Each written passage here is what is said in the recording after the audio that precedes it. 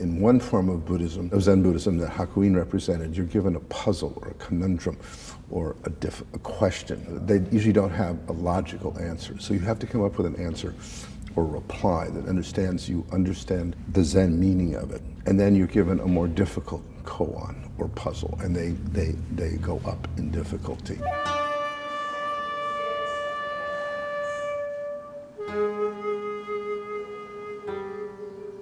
The title of the show refers to a famous koan, the most famous koan, which is the sound of one hand clapping. So the sound of two hands clapping is this. The sound of one hand clapping is there's no sound.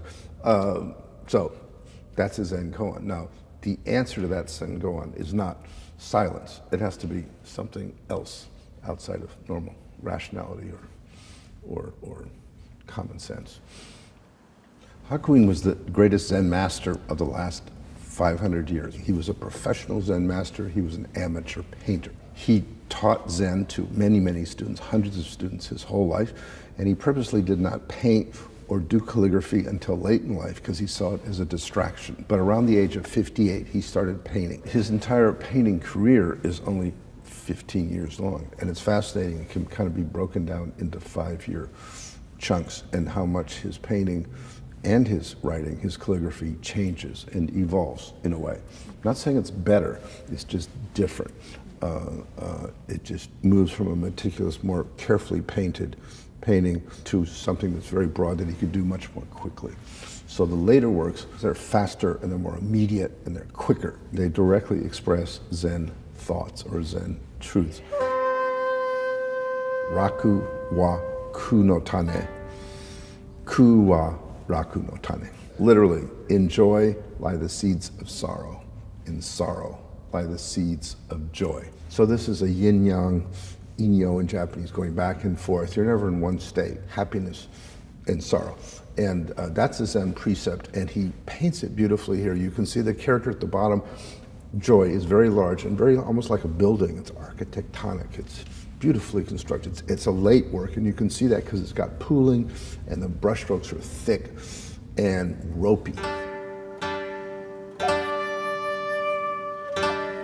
This is a rare work by Hakuin in that it has light color. He used color occasionally, especially in his early works. There are 3 figures gathered around a large jar. The jar has wine in it, and the large figure directly behind the jar that's facing us is the historical Buddha. To our left is Lao Tzu. Lao Tzu is the founder of a philosophical creed, less a religion than a philosophy, called Taoism.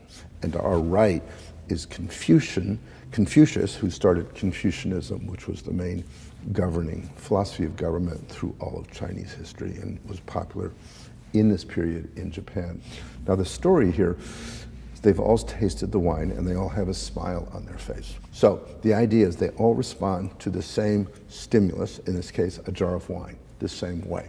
So it means that no matter what you study, it could be Hinduism, could be Judaism, Christianity, in this case Taoism, Buddhism, Confucianism, at root they have the same truth. This is a very ecumenical idea.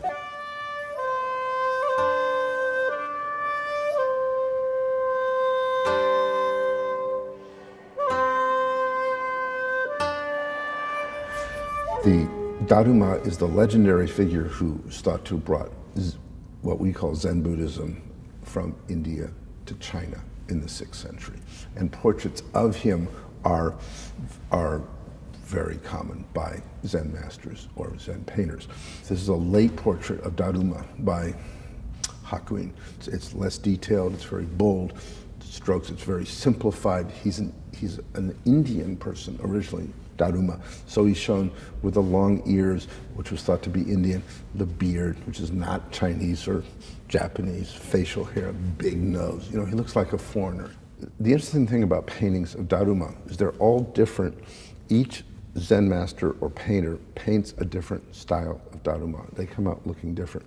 And the best way to think of them is as a self-portrait of the person doing it. They're a spiritual self-portrait.